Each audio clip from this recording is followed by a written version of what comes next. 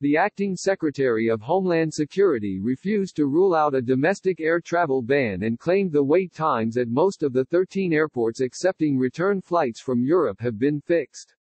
Chad Wolf acknowledged that many travelers were facing unacceptable long lines as they waited to be screened at the U.S. airports over the weekend. He said the average wait time for screening was down to 30 minutes at most airports, but the problem had not been fixed for those arriving at Chicago's O'Hare International Airport.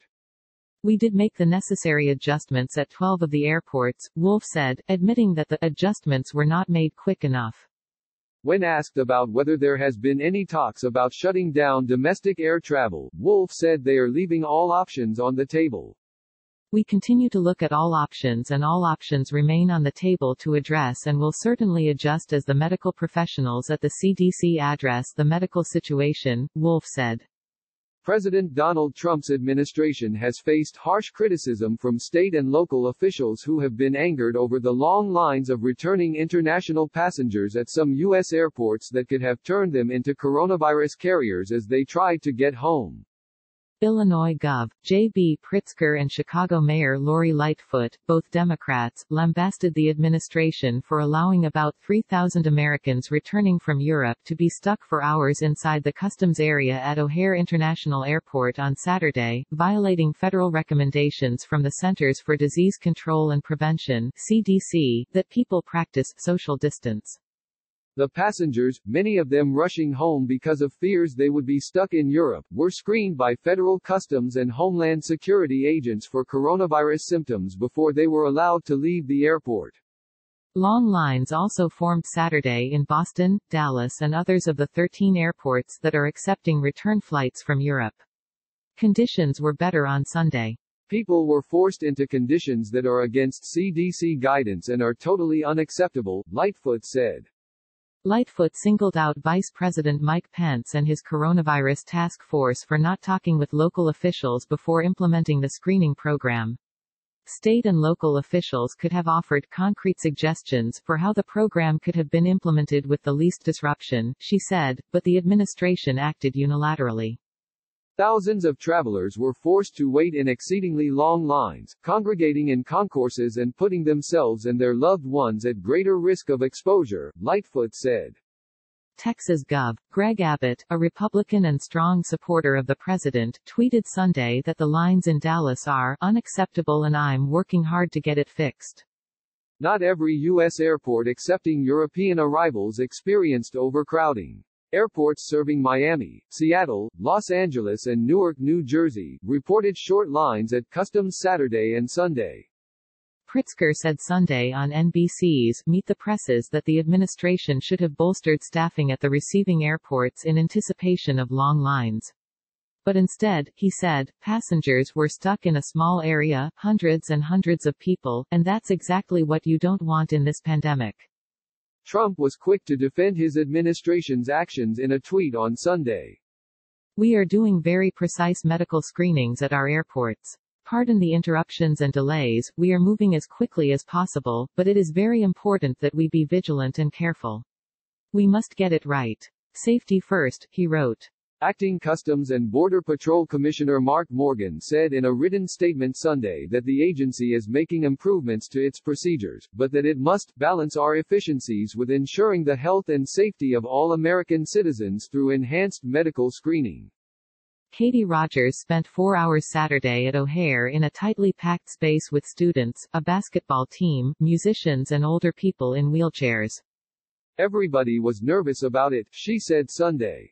Everyone working there was confused and frustrated, and there were hands were tied, too. Even though she showed no signs of being sick, she now plans to quarantine herself on the organic produce farm she runs in Noblesville, Indiana. Elizabeth Pulvermacher, a University of Wisconsin student, arrived Saturday at O'Hare from Madrid, where she had been studying. The customs process made her feel unsafe, she said. The whole idea is getting rid of the spread of coronavirus, but there were hundreds and hundreds of people in very close proximity, Pulvermacher said. Overcrowding at airports began Saturday night as top U.S. immunologist expert Dr. Anthony Fauci told people to avoid public areas where there are a lot of people around. "We'd like to not see crowds like that," Fossey told Fox News' Chris Wallace Sunday morning when discussing the scenes from the airports. The scenes at the 13 airports were similar across the country, from Boston to Chicago, Atlanta to Dallas. Lines were particularly bad at JFK Terminal 4, Chicago O'Hare Terminal 5 and Dallas-Fort Worth Airport, with passengers packed in tight, many of them wearing face masks. Customs and Border Protection officers were completely overwhelmed as U.S. citizens rushed to get back into the country as Trump's European travel ban went into effect following his Oval Office address Wednesday evening. Some passengers reported that just 6 out of a possible 60 booths were staffed with agents at JFK Terminal 4. At Chicago O'Hare, lines could be seen snaking along corridors and up escalators as passengers were given additional health screenings. It was a similar picture at Dallas-Fort Worth Airport, with passengers waiting for hours and many resigned to sitting on the floor while passengers were processed. Many were concerned about being so close to others during the coronavirus outbreak. DFW Airport said, CBP officers and the CDC are following federal guidelines to conduct enhanced screening for passengers. Under the restrictions, American citizens and green card holders are able to return home to the U.S., but only through one of the 13 designated airports, under the understanding that they may also be subjected to health screenings and quarantine orders. On Saturday, Trump announced the United States was to broaden its European travel ban and adding the United Kingdom and Ireland to its list. He originally announced the European travel suspension in his Oval Office address Wednesday. President Donald J. Trump, Vice President Mike Pence: "Since this is the only communication medium you pay attention to, you need to do something now," Pritzker scolded the Trump administration on Twitter after witnessing the lines at O'Hare. To the frustrated people trying to get home, I have spoken with the mayor and our senators, and we are working together to get the federal government to act to solve this.